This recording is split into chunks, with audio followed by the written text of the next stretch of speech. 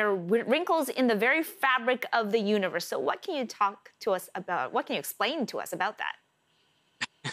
So picture this. About 900 million years ago, there was in a galaxy far, far away, there's this giant black hole that just basically gobbled up a massive dead star. And that would created such an explosion that it actually created wrinkles in the fabric of space-time. And those ripples they're basically ripples that are basically expanding out into the universe. And after 900 million years of journey, it finally arrived here.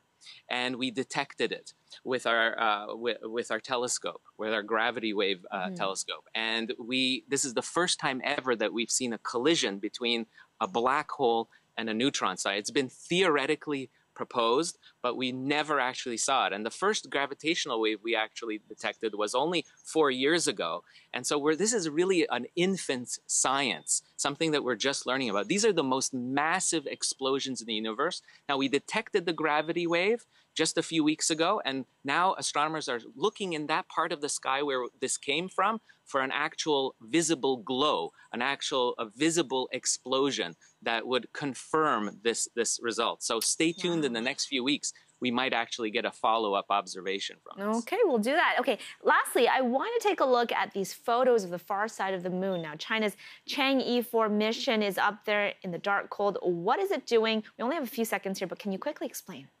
Quickly, beautiful photographs of the far side of the moon. So this is the part of the moon that we can never see from our vantage point and here from Earth. It's always pointed away from us. And this is a very unexplored region of the moon. And there's a rover and a lander sent there from China in January. And they're both functioning. Surprisingly, it's unexpected. They're still working great. And they're sending us science about what the moon is about and perhaps maybe how much water reservoirs there may be for future human missions that they could use. Okay, we'll have to leave it there. Andrew Fazekas, thank you as always.